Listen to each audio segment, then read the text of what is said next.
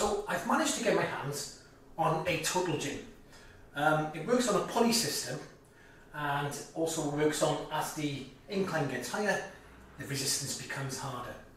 Now I've never used one before, so what I'm going to be doing today is giving it a try out and talking through it and see what I think and reviewing the piece of equipment to see if it's worth buying.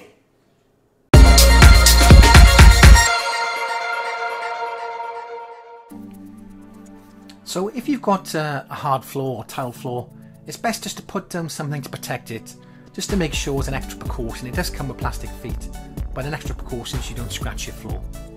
The setup is pretty straightforward once you know what you're doing. It takes around about 5 minutes or so, but just be aware this bit of kit is around about 25 kilograms, so it's quite heavy to keep moving back and forth. So it might be a good idea to find somewhere where you can have it set up permanently. I haven't got that, unfortunately. I don't have enough room. But it's not that much of a bugbear to move it back and forth. So it also comes with a foot plate so you can do your squats, and what I'm doing here is just adjusting the height now to make it a little bit harder for myself when I do my first exercise. So I started off with a chest press. I found I got a good squeeze in the chest. It felt like it worked well, good range of motion.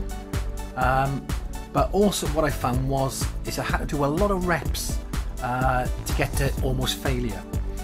This was a bit of a pain in the neck doing all these reps, but what you can do is either do single joint exercises or you can do unilateral exercises, which I'll show you later on in the video.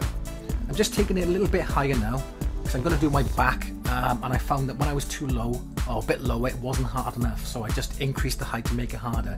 And also what I'm mimicking here is a barbell row rather than a dumbbell row, so I got the elbows flared out. I found the dumbbell row position was a little bit too easy.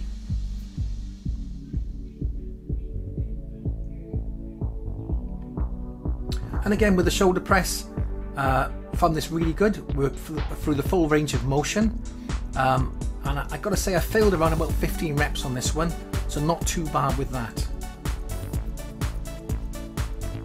And with the bicep curl, a single joint movement, again failed around 12 to 15. Felt like I got a good stretch in the bicep with this one as it went forward, and I got a good squeeze at the top. Here I'm doing sort of a front pull down, so this is working the lats. Again, I felt the lats working really well. As I'm coming to the bottom position, I was squeezing back, and here I'm doing another single joint chest fly, working the chest, got a good squeeze on that as well. So on the next one I did the reverse fly for the rear delts. You know, felt that it was a really good movement all the way through this exercise. I do feel that they're working the muscles you want to work. Triceps again, really good, and as you can see, it's quite taxing for me. I had to lower the bench down a little bit to get that. Now what I found with the squats is I had to do loads and loads of reps to get with the squats. It just wasn't enough weight on it. So later on I will show you I did the unilateral exercise. So I'm just putting the attachments on now. So this is for putting your feet in so you can do a hamstring exercise or hamstring pulls. And again, it's quite easy. They're quite easy to fit. Just pop the pins in. And here I'm doing the exercise for the hamstrings, and I found a really good squeeze, especially at that top position. You can really feel it right in the middle of the hamstring. So here I'm doing some unilateral exercises. This one's for the chest, and I found it much easier and reduced the reps. The next one I did was for the shoulders, and like I said, you can really reduce the reps on this because you're only using one side, so it's a great alternative if you want to do a heavier movement. And that's a single row here and a lateral raise.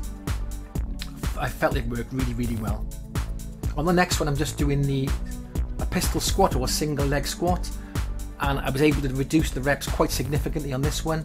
I brought my bum down just a little bit to get a good squeeze on the lower position, and the machine comes with a lot of accessories. It comes with DVDs, CD-ROM, workout programs. You've got your beginner, your intermediate and advanced program, so a lot of accessories you can attach to the piece of equipment. Now, would I buy one of these? Well, I did enjoy it. I felt I got a good workout from it.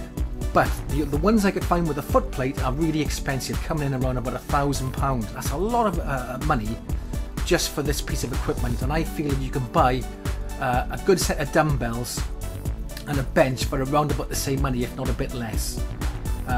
We can get a good workout from that. I would prefer to spend my money on that. However, I did find something similar on other websites called the Fit Gym, and I don't know whether it's as good as the Total Gym, but it seemed, you know, for £199 is well worth a go. I think that's well worth it. So all in all, a good bit of kit, a bit too expensive for me. I'll probably buy the cheaper version. Thanks for watching, and I'll see you soon.